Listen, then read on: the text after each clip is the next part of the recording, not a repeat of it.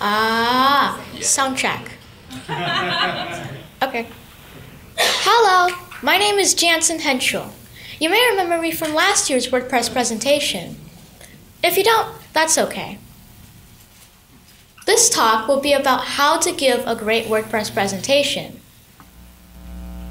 I have 3 main points to consider about making a WordPress presentation. These are: be prepared. Even your nervousness won't keep you from giving a great presentation. And tell your personal story. Point 1, be prepared.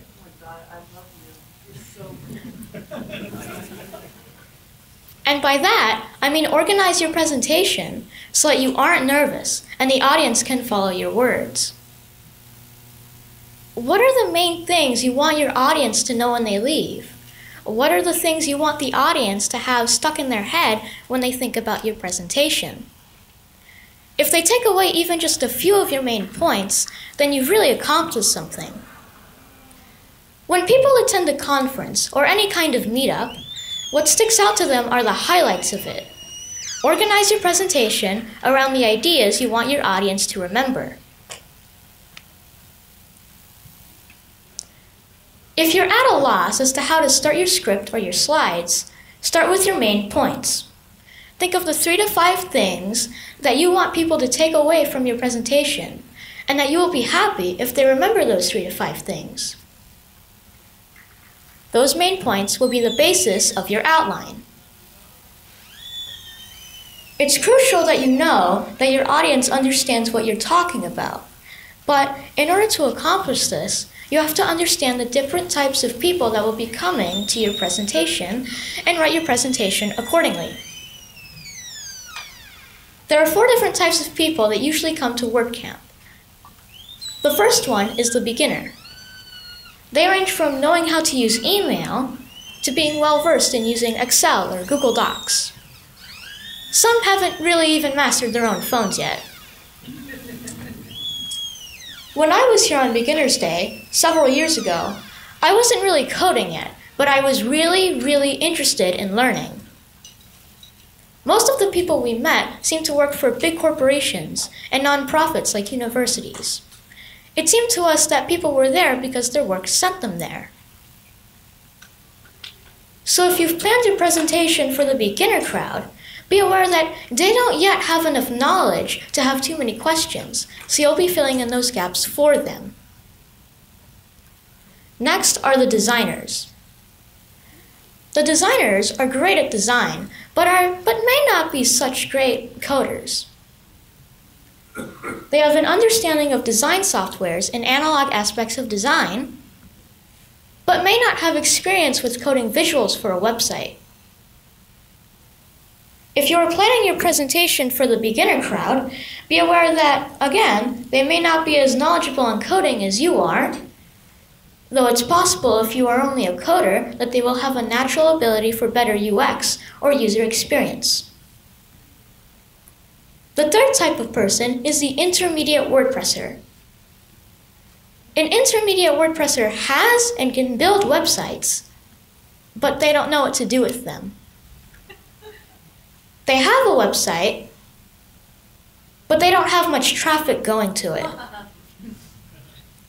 They're here to find out the next stage of what they should do with their website. They are usually interested in business and marketing. If you are planning your presentation for the intermediate WordPressers, keep in mind that they know what they're doing, they learn quickly, and they are generally looking for specific solutions to their problems. Finally, we have the advanced WordPressers. They are great at coding and marketing, and can code in several different languages, WordPress being just one of them. They are looking for more clients and are trying to expand their business. Obviously, not everyone fits into these 4 groups perfectly, but they give you a general idea of the people you're presenting to. The presentation I did last year, How to Make a WordPress Portfolio, would be aimed at beginners, designers, and intermediate WordPressers, since it was about making a WordPress portfolio which can be useful for getting a job. Plus, it has advice on UX, or user experience. For the advanced WordPresser, people seem to enjoy the reviewing of concepts they learned but maybe forgot. People can't remember what you're saying if they can't see or hear it. You may think that you've made these elegant slides, but if whatever you've written forces people to take out their glasses to see it, you're not getting your points across.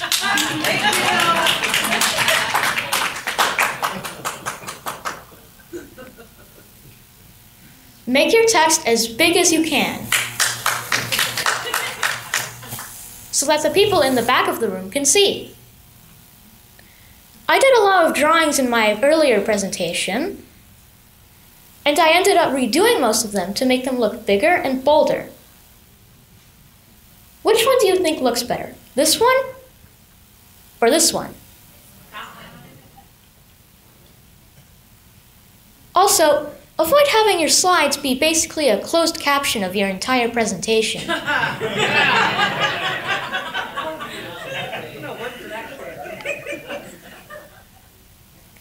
If people spend most of their time reading, they won't be listening to you. Let your text support the main points of what you're talking about. Or better yet, use some sort of visual presentation of what you're talking about. People will see the visual image and still listen to your words. You'll convey your main idea in more than one way. I had some of my text in my slides, but my slides mostly consisted of my drawings. My drawings helped to get my points across, even when I didn't go into detail explaining them. Pictures are great, in that people can add their own meaning to them, as well as what you're saying it means. You can't plan for everything. Everyone does last-minute tweaking of some sort, whether it's changing your slides to be better, fixing a grammar mistake in the script, or realizing that your onstage setup doesn't work properly. As a first-hand example, when I was doing my first WordPress presentation, I went over the drawings with my mom, and she told me that you redid some of your drawings because of Adam's shout-out, but the rest still look the same. You'll be embarrassed if people see the different styles of slides. So I redid all of the drawings the night before my talk rolled around. Another example, when I did my presentation at WordCamp Las Vegas 2017, the projector was showing the wrong slide. It's good to have slides, but try not to be totally dependent on them. Be ready with other options. If you think there might be a problem with visuals for the audience, if you think there might be a problem with slides, have 2, 3, maybe even 4 of analog visuals for the audience. That's just in case things go really wrong. Most of the time, things go pretty smoothly, but you can make up certain things depending on your comfort level. If you're using certain types of devices, make sure ahead of time that they have proper dongles and equipment. When I was doing my first talk, I had to talk to Tom to check if he had a dongle to connect my iPad to the projector. He didn't, so he got one specifically for my talk. Thanks for that, by the way. Do not rely on anything Wi-Fi.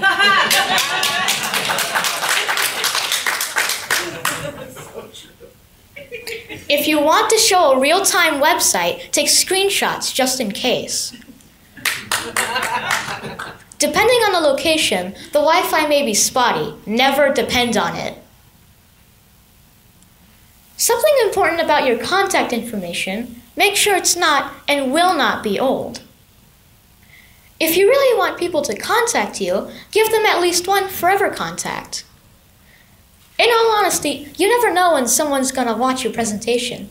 They could watch it when you give your presentation. They could watch it on WordPress.tv. Or they could watch it 2 to 3 years from now, hoping to see what your presentations are like. You never know when or why people are going to watch your presentation. So just in case, have a forever email or phone number, Google number, whatever, that you know you're going to have for a long time. And it's best if one of those numbers or contacts is not attached to your business. That seems counterintuitive, but businesses come and go, while you'll still be around. Not counterintuitive. So if your business morphs into something else or becomes obsolete in some way, people should still be able to contact you through your forever contact. Give people all your information at the presentation.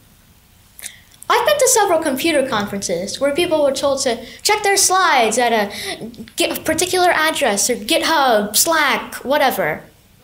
I've only ever looked once or twice at people's slides, and those were for things I was really interested in. While it's good, and I still encourage people to do that, understand that most, at least 95%, will never look at those slides. People come to conferences for the experience of the presentation and important takeaways that they get from the room, so to speak. It's really important to hit the main points that people take away and to make your presentation seen and heard. You may want to do a giveaway at the end of your presentation so people stay until the end, or something funny or interesting going on to set you apart.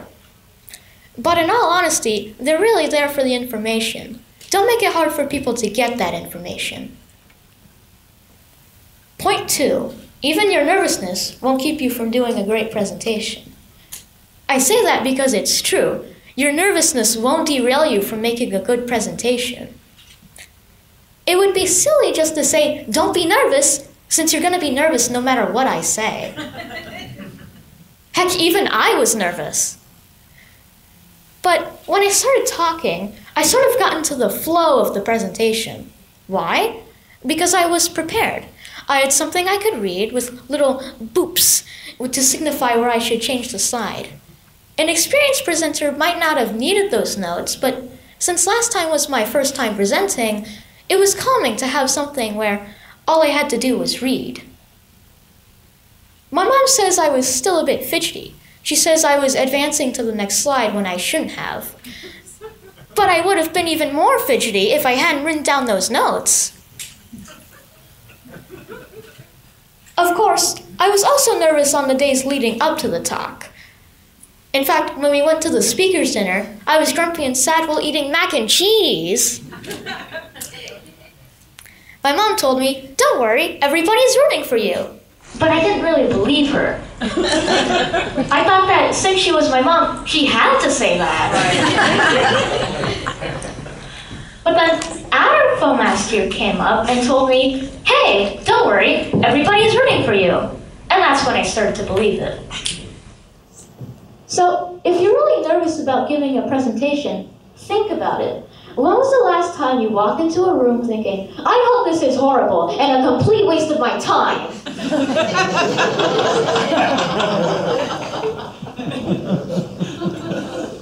Nobody thinks that, and that's why it's true. Everybody really is rooting for you because they want to see a good presentation. Of course, some people will be even more nervous from hearing that. On the second day of WordCamp, Adam gave me a shout-out. I was so surprised by that I had to work really hard on my drawings. You may think you're going to disappoint your audience, but that's just your nervousness talking.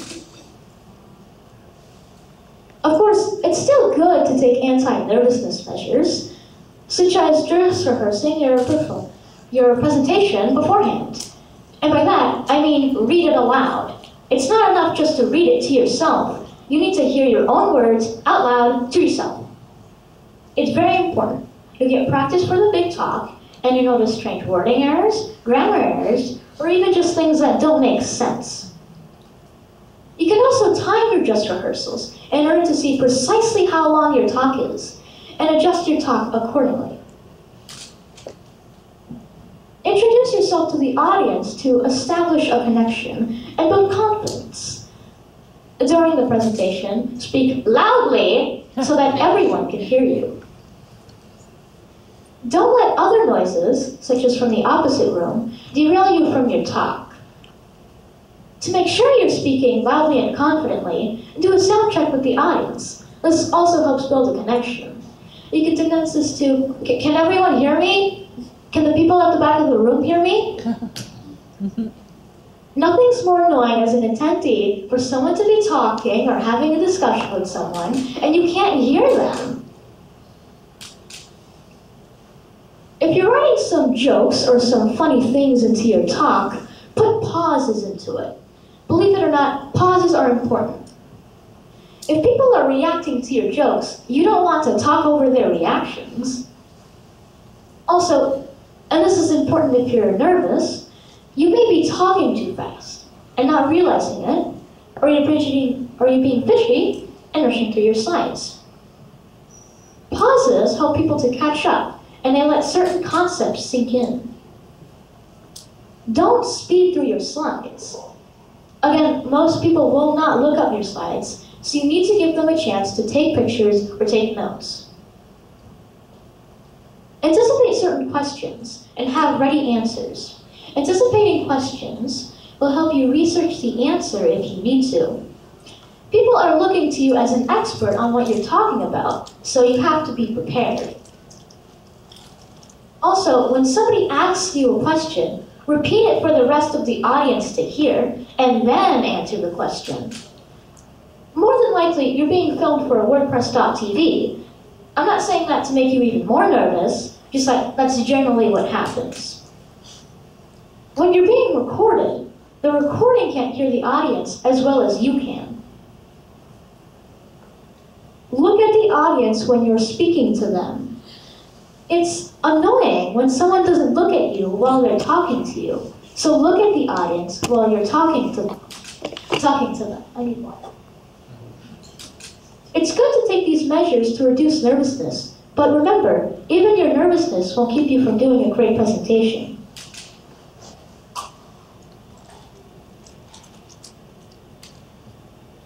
Point 3, tell your personal story. When I say that, I mean that you should tell your own story. Talk about your own experiences. You may think that you have nothing to say, or that you don't know enough to give a presentation. But think about what brought you here in the first place. Think about what compelled you to learn, to build, or develop a website. What was the hardest thing about that entire process? Probably the hardest thing, or the most uncomfortable thing to admit, is your most compelling subject.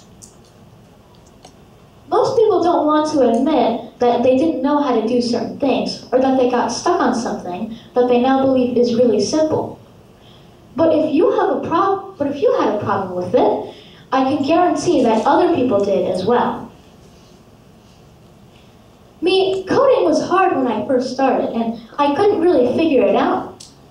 But then I started going to the forums and just asking people how to do things. But once I got the answer, I didn't know exactly how it worked out, but I eventually just figured it out. The second most difficult problem I've had is helping someone program a video game. The people seemed really friendly at first. They were very complimentary of my work. I didn't know the platform, so I had to learn it by myself, but I learned it very quickly. In fact, I think I learned it better than the guy I was working with. The situation kind of devolved into me fixing his broken code and getting nothing but abuse from the guy. I'm condensing everything that happened, and I'm not saying that everything I did was perfect, but I did learn something from the experience, which was to set boundaries at the beginning. My mom suggested that I do my talk about that, but I didn't want to because I'm still processing it, and I feel like part of it is my fault. My mom said it isn't, but I'm still not quite sure. Any community continuously needs new blood. The reason why WordPress has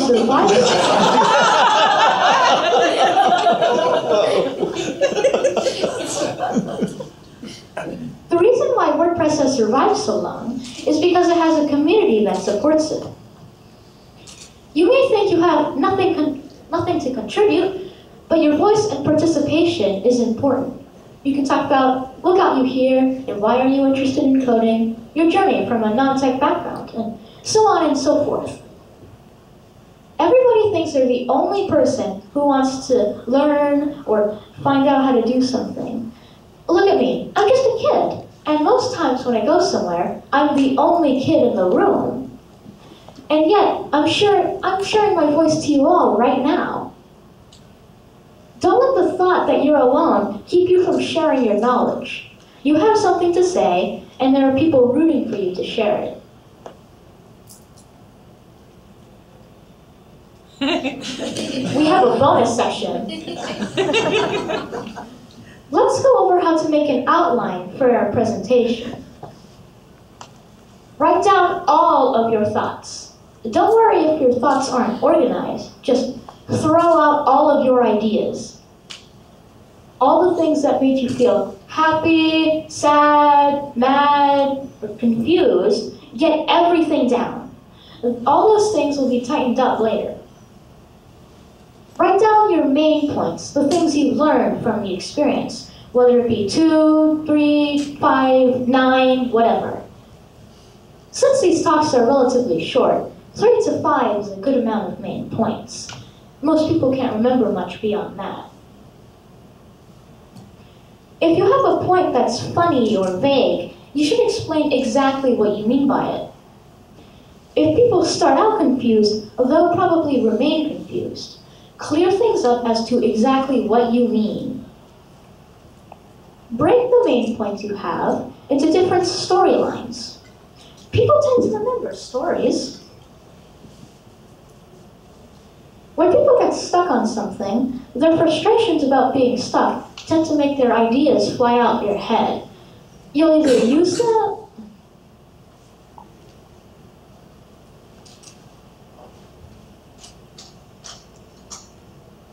give yourself time to let ideas fly out your head. You'll either use them or not use them, but at least you'll have something to draw from. If you get stuck and unmotivated, and try doing something else that's productive and that you usually think of as a chore, like doing the dishes or cleaning the bathroom.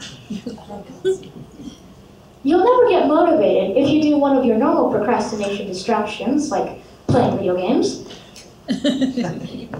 Doing something that you normally think of as a chore will free your mind as your body is working, and for some reason it tends to bring up new ideas. Even if you don't manage to think of anything new and you're still unmotivated, at least you've done something productive.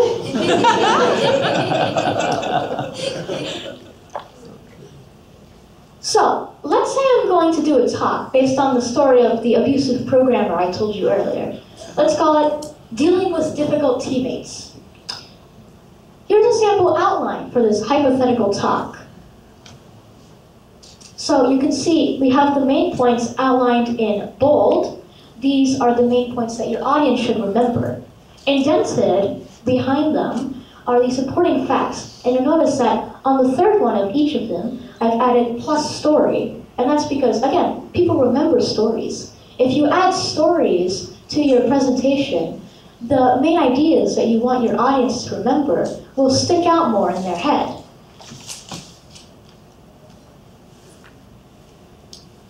I would fill out this outline by first thinking of the things I want the audience to remember. In this case, I base all of the main points off of things that would have helped me in that difficult situation, so that others are prepared for these kinds of things. I'd say the first point should be clear about your work, because it's extremely important to understand what you're doing and who you're doing it for. When I was programming the video game, for free by the way, I didn't know if there was a deadline on certain things, or what most of the game was even about. Some of the deadlines seemed arbitrary. The second point would be know your coworkers, because you can't actually trust people until you know who exactly they are. Word. In my case, I don't know anything about the other programmer.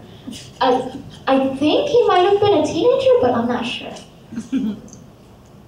The third point could be don't be afraid to ask for decency, because there's really no reason for you not to have common decencies. You shouldn't be scared to ask for politeness and respect. As I've said, the other programmer of the video game was very rude and often launched into screaming fits. Now that I've got my 3 main points, I should give some explanation and elaboration for the points, plus some stories to stick my ideas into the audience's heads. I've already explained a little bit about why I chose those points and give many stories for each, so I can put those many facts into the outline. In the real script, you wouldn't give 1-sentence explanations for all of your main ideas, but we're just making a general outline right now. Now, we have 3 main points with explanation, mini elaboration, and a mini story. That's our basic outline. Obviously, not every outline is going to look exactly like this one. You might want 2 or 4 main points instead of 3, or you might have more supporting facts and stories for one point than the other. And this is just to give you the basic idea of how someone might construct their outline. I hope that gives you a better idea on how to make a WordPress presentation. And I hope that each and every one of you submits an idea for a presentation next year. Good luck!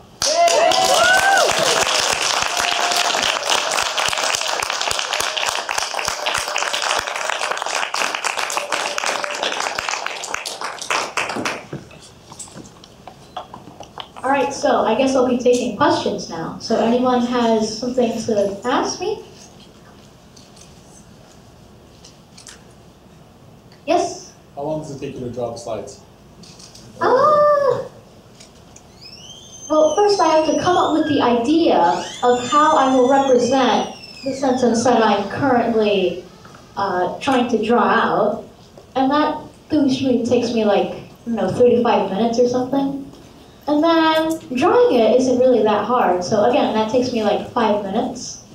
Like sometimes I'll do a slide and then I'll realize, oh wait, I did it wrong. I don't think I should do this. And then I'll just erase everything and then do it all over again. Do you draw on paper or go digital right away? Do I draw on paper or do I do digital writing? Yeah, right away. Like do you Immediately. Do you use it? Yeah. Do you draw on your iPad? Yes, I draw on my iPad. I use an app called Adobe Draw, and I also have an Apple Pencil, which is convenient for me. Do you find it's hard to prepare for presentations? Do I find it's hard to prepare for presentations? Well, again, as I said, it is kind of like nerve-wracking when you're 5 minutes away from the presentation. Are you nervous now? No. Yes. Why did you get into coding? Why did I get into coding? Well, I wanted to learn how to make video games for my 3DS. I should add more, right?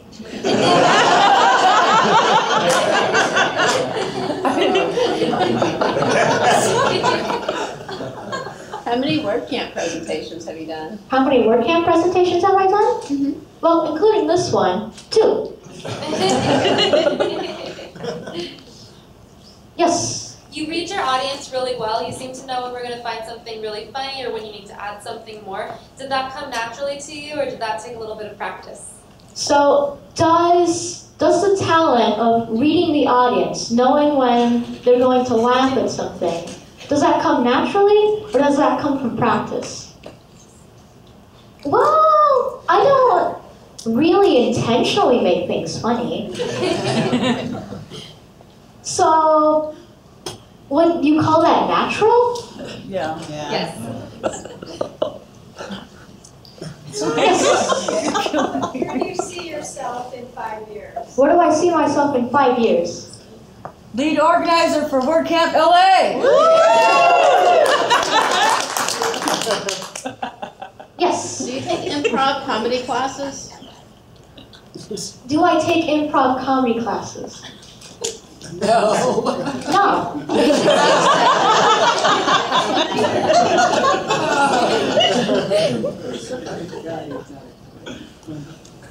You. Yes, I have an 11-year-old daughter.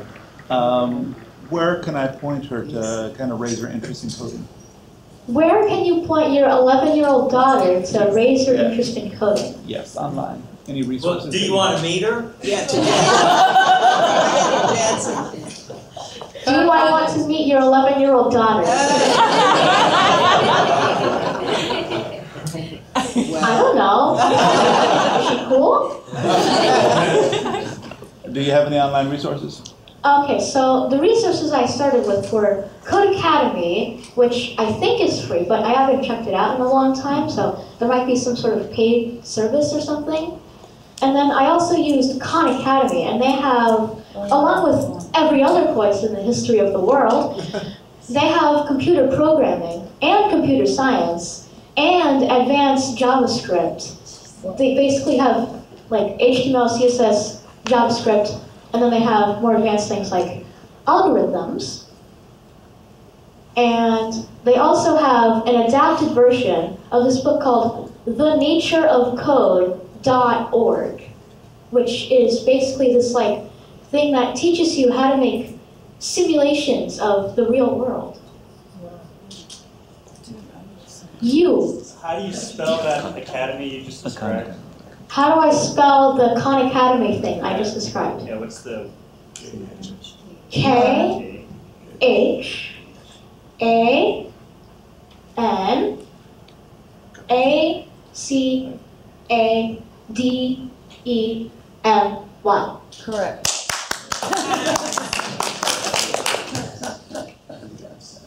Yes.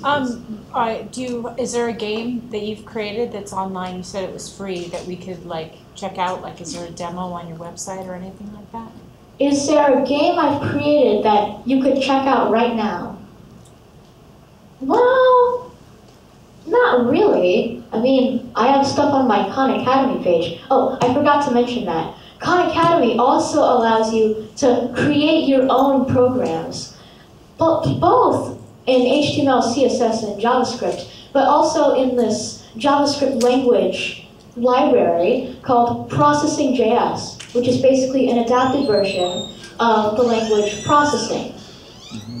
And then they've put their own little twists on Processing.js, so it's more like Khan Academy.js. And you can make your own programs in their code editor, and you can check out other people's programs and the code.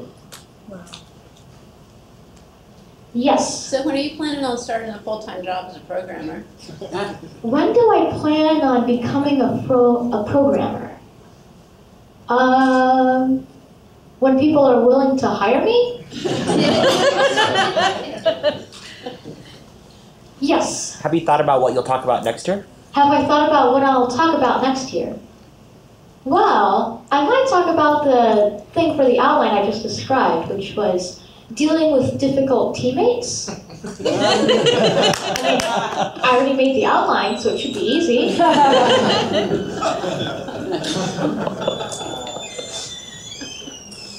Riverside is still accepting applications, Jansen. Ooh, Riverside is still accepting applications. When is Riverside? November 3 and 4. And it's only 45 minutes away? Yep. Ooh. Just saying.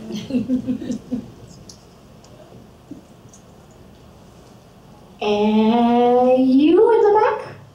Or were you raising your hand, or were you just stretching? Okay, anybody? Yes, you. Do you have friends at the same age that is programmers too? Not really. At school? No. Well, I'm homeschooled, so like I go to this thing called a homeschool charter, which is basically like you're homeschooled, but you're still in school, sort of. Like it's confusing. Anyways, no, I don't really have any other programming friends around the same age as I am, which is almost 13. Yeah, not in real life.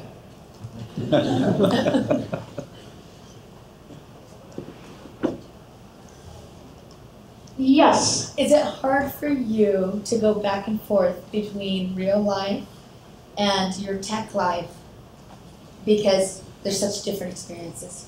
is it hard for me to go back and forth between real life and not real life, which is my tech life? Well, I mean,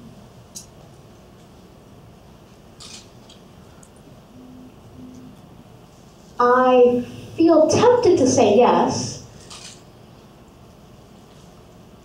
so I'll say yes. Which one? Which one should I do? You? Are you saying something? Do you think you would be a fun character on the TV show Silicon Valley?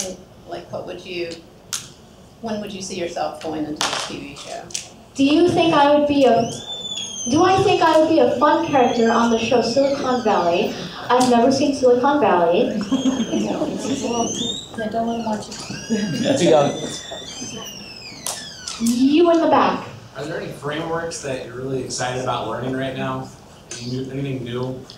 Are there any new frameworks that I'm excited about learning? Well, to be honest, I'm not really the type of person to be keeping up with all of these new wacky technologies that have been coming out, like Golang. I have a book on it, but I haven't read it. It's too dry. You. What do you think about Gutenberg? What is that? That's a great question. He doesn't. We went to a meetup, but he doesn't quite know it yet. We went to a meetup. Okay, alternate question. That's my mom. That's my mom. Alternate question. Alternate question. Have you found a problem that you can't solve and you need help with solving a problem? Have I found a problem that I can't solve and I need help with it? Do you need help with it? Let's see. I don't know, I think I'm working on something on Khan Academy called Marble Physics, where basically I'm simulating the physics of marbles. So I could use some help with that.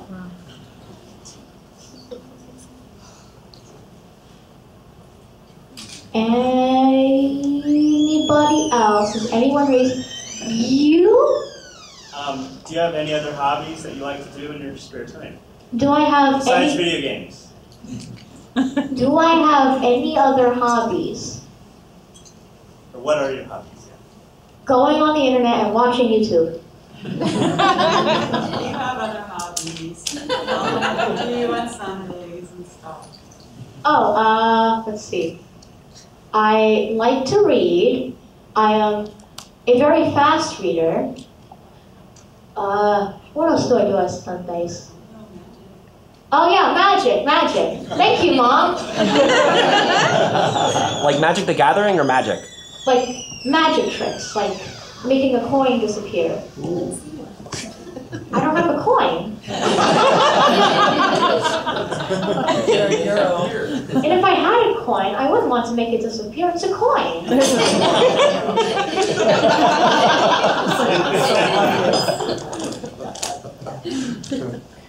You. Do you have a YouTube series of yourself teaching or describing things? Well, I do have a YouTube channel.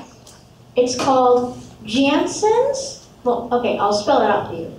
It's capital J, lowercase a, lowercase n, a lowercase s, a lowercase e, a lowercase m, a lowercase s, if I'm not mistaken, uppercase L, lowercase e, a lowercase e, a lowercase s, and another lowercase s, and a lowercase o, and a lowercase n, and a lowercase n,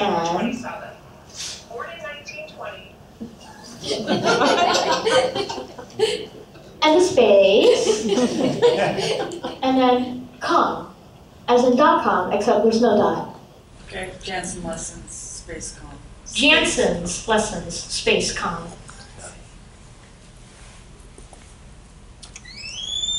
Let's see, I have 5 minutes left.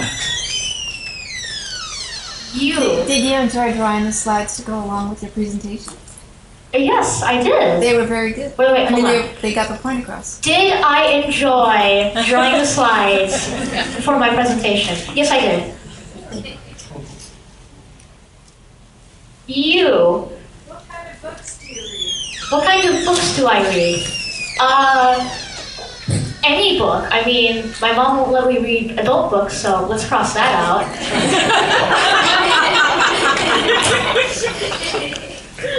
I'm not a baby, so let's cross that out too. And yeah, everything else.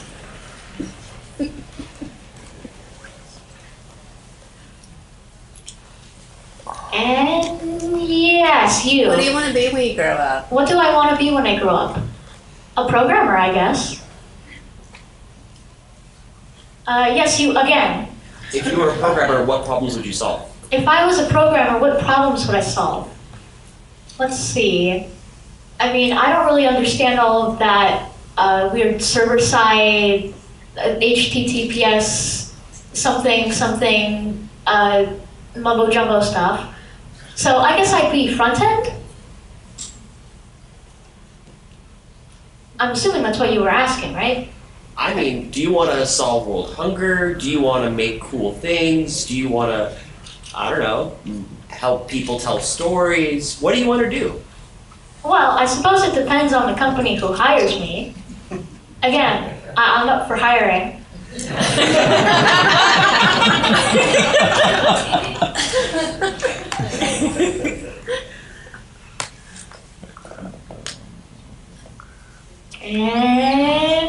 Anybody else? Anyone? Oh, that's so good.